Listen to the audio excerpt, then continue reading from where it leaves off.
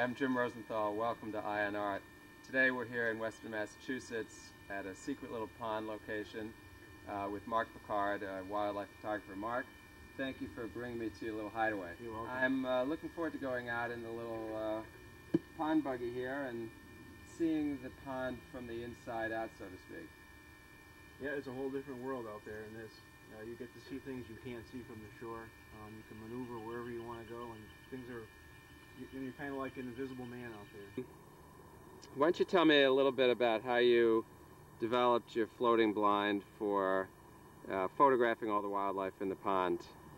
Well, depending on the light circumstances, as you can see, sometimes it's better to be on the other side of the pond than it is to be on this side of the pond. So I had to come up with a method of being able to transverse the pond and quickly. So I developed this floating blind. In addition to that, it's very great for camouflaging yourself from the animals. They can't actually see you. As if you were walking on the shore, the animals would see you and they would spook and fly off or run away, so forth. But with the floating blind, you can just go anywhere you want unnoticed. You said that you adapted this from what equipment a fly fisherman uses. Yeah, they have a form of this using an inner tube. And I can't be out there in a swamp with an inner tube, though. The last thing I'd want to hear is psst, the noise. So, you know, it means you drown with all your equipment. So I made it out of styrofoam, and that seems to cure that problem. Now, you're wearing fly fisherman's waders. Yes, because actually you're actually sitting in the water approximately up to your waist. So you need to be protected from the cold water, which doesn't seem like it's cold, but it actually is. And also from things like leeches and things like that. And now there's some special flippers that you've adapted. Yeah, the fly fishermen, thank for them, they made flippers so that you propel yourself backwards while you're in this floating blind. In other words, you're sitting down and you're kicking your legs forward. And actually pushes the water away from you in the upward position, so you propel yourself backwards. So any mode of transportation is always backwards when you're in the floating blind. I see. Now, actually, when I had a chance to try out your blind, I kind of felt it's almost like a combination of scuba diving and canoeing. You're in the water, but you're paddling around with your head above the water, and you can also sneak up on the wildlife very quietly. Yeah, that's actually a good description. Yeah, the main important thing is that you do sneak up on wildlife. If you were exposed without any cover and not in this blind, animals would see you and you know, fly away or run away or swim away or whatever.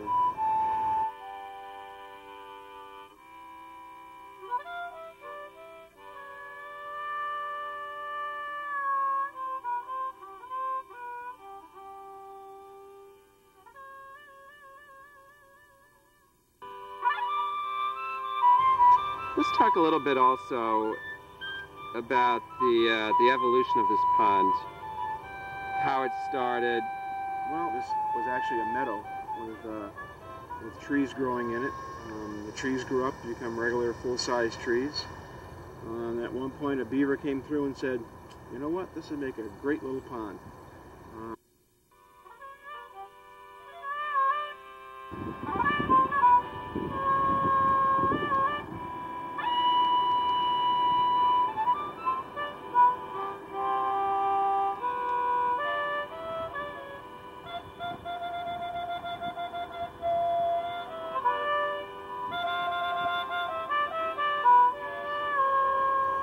So he ended up damming one end of it. As you can see, there's the 100-foot dam that they built.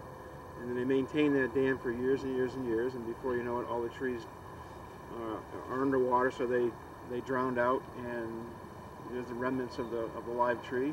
And the herons spot this, and they fly in and start building their nests in there. So they create, beaver is another animal that creates its whole entire ecosystem.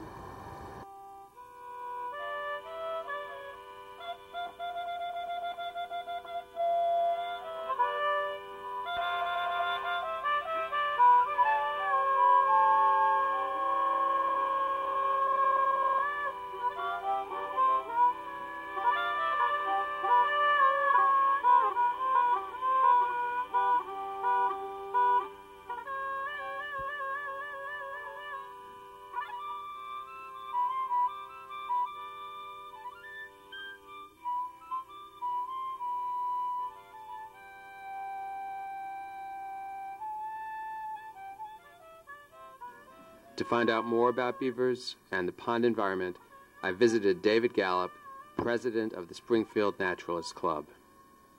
Gallup. Hi, I'm David Gallup, and we're here in East Long Meadow. We're going to tell you a little bit about my background. I was born and raised in northern Michigan up by Lake Superior, and where the woods are wild and there aren't too many people.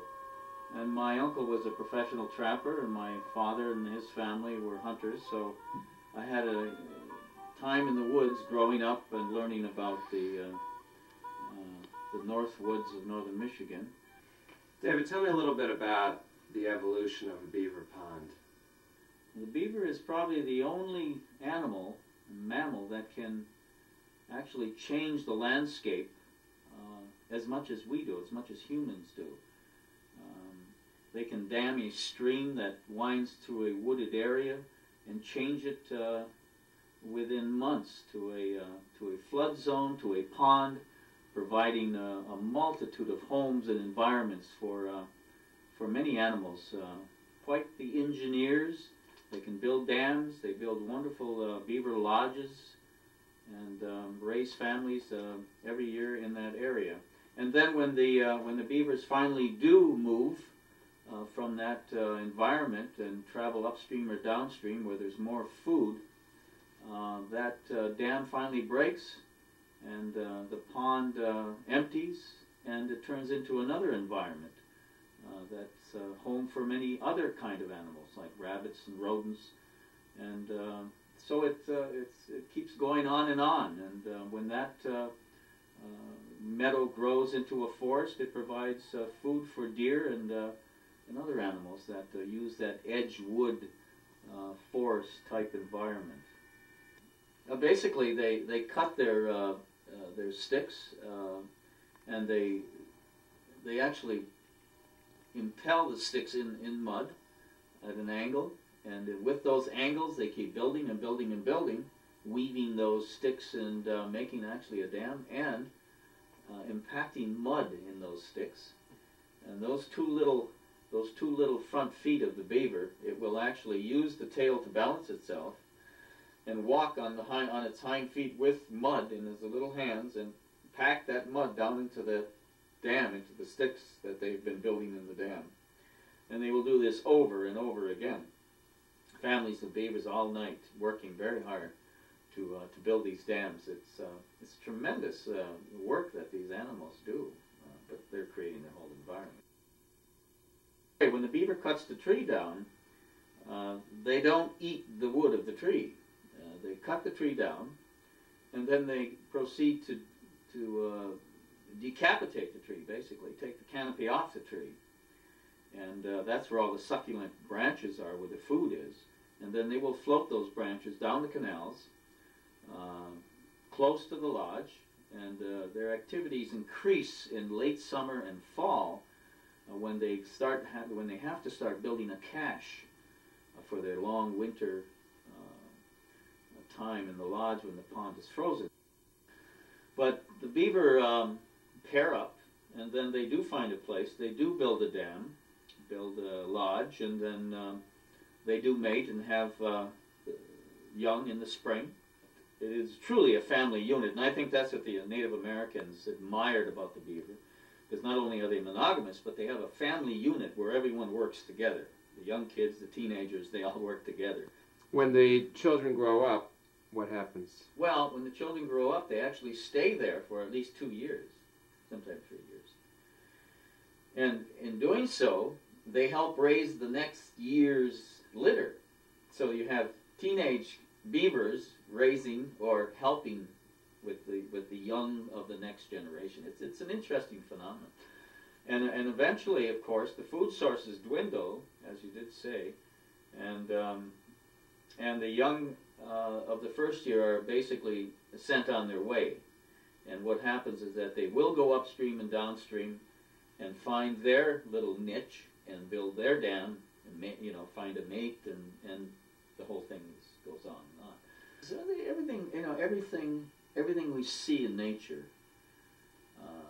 is there for a purpose, and it creates either a home, an environment, or food for other creatures. and it's a circle of life, like a web of life. And when that web is broken or disturbed, then things start falling apart. And we are a part of that web of life. So everything you see in that pond, be it water lilies, grasses, is all there for a purpose, and it all helps and gives lifeblood to many different species in that pond. And there are many, many species in that beaver pond, not only animals and bird species, but fish and insects galore that live in that pond. The beaver has made an environment even better for white-tailed deer. White-tailed deer are animals of the edge forest. They're not deep forest animals. They're animals of marshes and open areas and brush areas and forest. So the beaver pond creates all those environments for the whitetail. They have a water source. They have a good food source, and they're close to a wooded area where they can disappear in a few jumps and leaps. But they do come down by the ponds, and of course the water source is always there for them. What about ducks and geese? How do they utilize the beaver pond? The ducks like the beaver ponds because the beaver ponds have a multitude of reeds and grasses growing on the edge of the ponds where they can really hide, you know, and sort of stay all day in sort of a concealed area, and then go out into the pond. And of course, all of us have seen ducks upside down in the pond gathering food. But I think, well, I know the ducks need places of cover to hide. As all the animals that are always hunted by predators, you know, they're always on the lookout. You know, the geese that we have here in New England through generations have been fed along these cultivated ponds and parks, and now they have generations of geese that I don't think they know how to fly south anymore. They've been fed so much, and it's not a good thing, because they really can't survive on their own, and a lot of them don't make it through the winter. So would you say that the populations that we see in a wilderness setting are different populations from the ones that we see in the ponds, parks? Yeah. I think the geese that come down from the northern reaches of Canada on their flyways, they're wild geese that have that instinctive moving capacity to keep going on their migration flight. But what has happened with a lot of Canada geese here that we see is that they have stopped here 2 generations ago and were fed and were enticed to stay here, had new young in the spring, and of course it just goes on and on.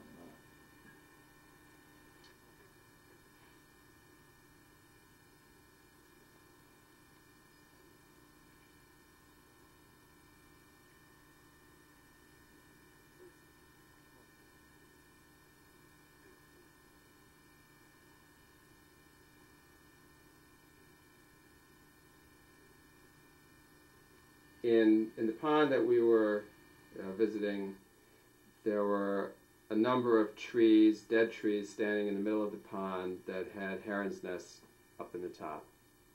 This is a type of site that they look for? Absolutely. This is an ideal site for the great blue heron because they can build their nests high, away from predators. I mean, the heron will also build their nest on the ground, but you know, they're exposed to a multitude of predators in that way. They have to really be on guard. But that nest being up in that dead tree gives them an ideal place. And the nests are quite magnificent, built, of course, of a multitude of sticks and branches, and then lined with fine feathers and grasses. They're very beautiful. The great blue heron arrives in New England each spring and repopulates its old nest. They lay from 1 to 6 eggs, which hatch about a month later. From that point on, the parents are very busy feeding these hungry young birds. Over the next couple of months, the birds eat an enormous amount of food. Fortunately, the parents are adept hunters and good providers. It's fascinating to watch them stalking their prey. With their long legs, they stand motionless in a shallow body of water. With their keen eyesight, they can see every detail, every movement below the surface. When they see a fish, their neck shoots out with lightning speed. Grasping the fish between its beak, it brings it to the surface.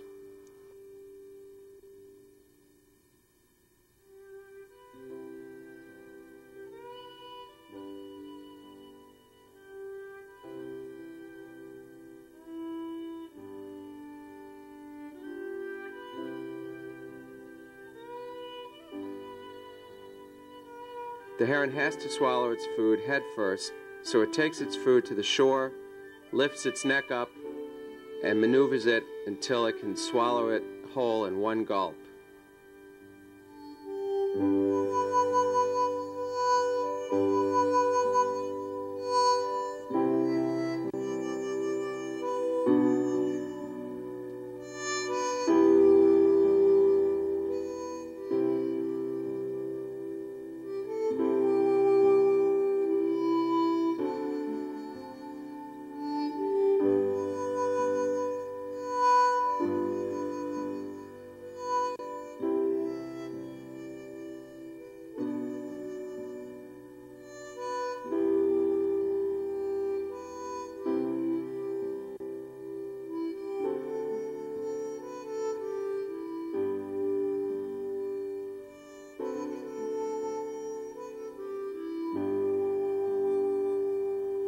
Then it's back to the nest to feed its young. This is repeated time after time over the course of the day, over the weeks and months, as the young grow even larger than their parents before they leave the nest.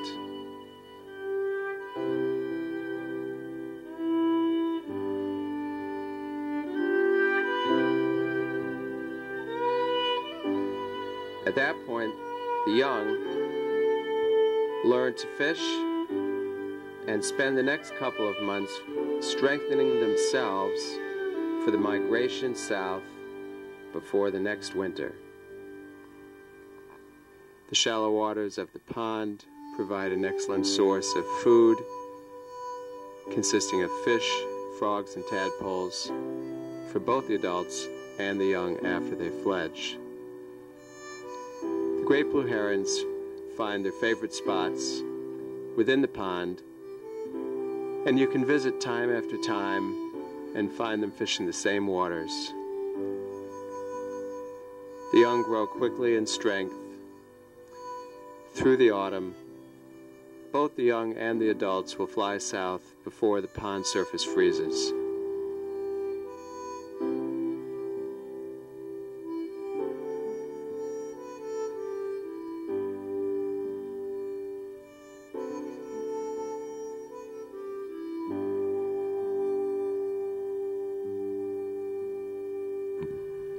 Sometimes the heron ventures into water a little deep and gets its wings wet.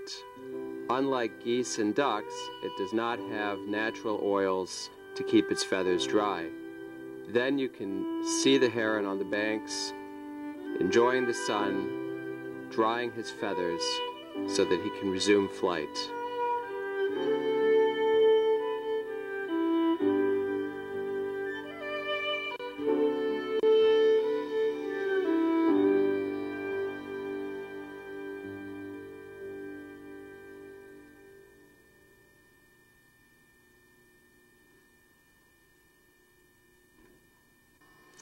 Autumn comes to the beaver pond.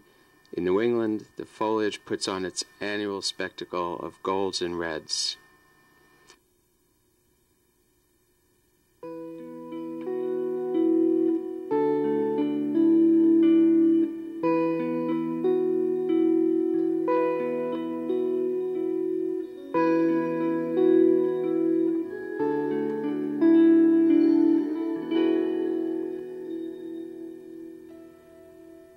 Animals prepare for the winter ahead.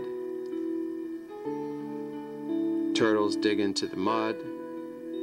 The great blue herons feed and strengthen for their flight south.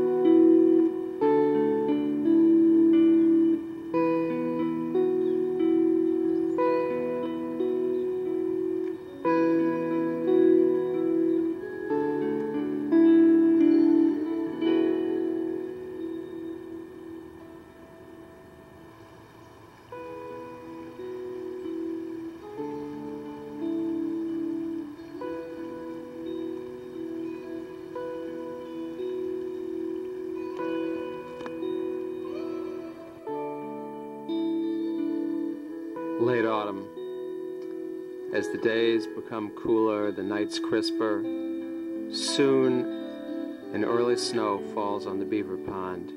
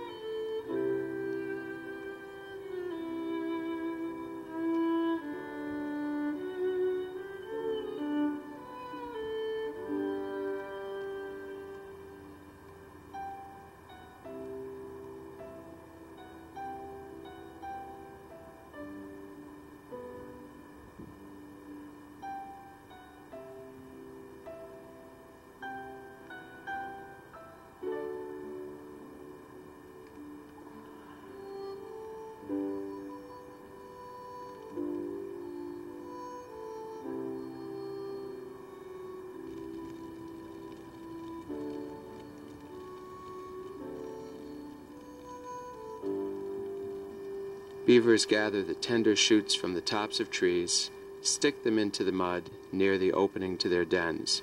These will provide a food source throughout the winter.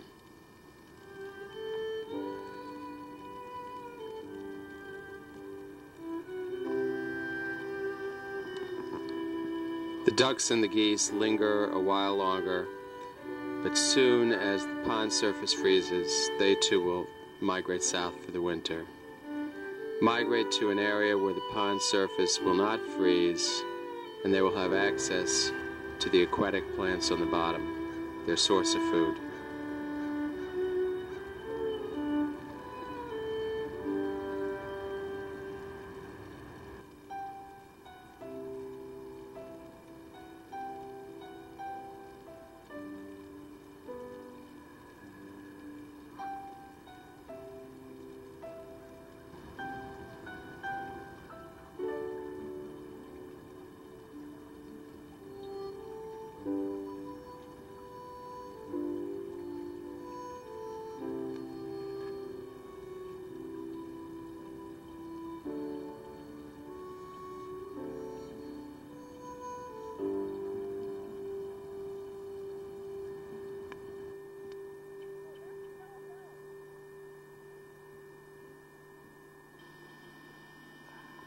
The red-throated woodpecker is a hardy bird that stays north throughout the winter. With its great hearing, it climbs the tree, listening for insects stirring below the surface bark. It cocks its head to bring its ear closer, pinpoints the insect, reaches in and gobbles it up.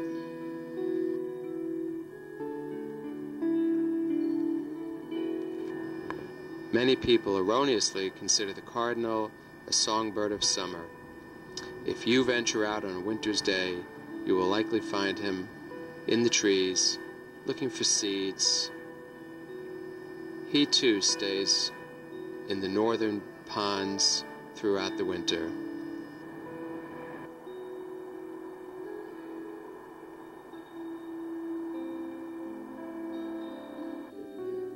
Let's conclude on a slightly different note. And you talked about how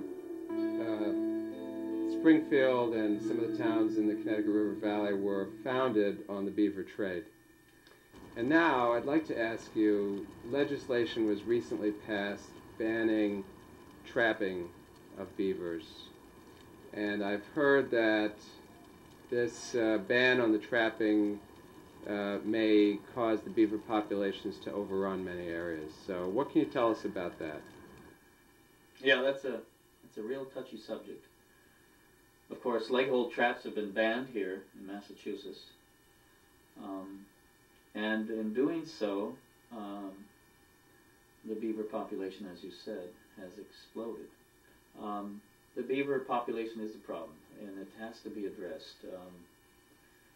Again, we run into humans and animals. It runs gamut. Runs with bear and deer and all the animals of environments that we're invading. We're building suburbs after suburbs after suburbs up into the forests and waterways of New England, and we're encountering close up many of these animals that have lost their environments. In the beavers' case, they actually aren't losing their environment, they're making more environments because they're very adaptable. And those environments, of course, we're having a lot of problems with the water. The beaver in this area in the valley here, in these urban areas, they have no predators here, but man, really.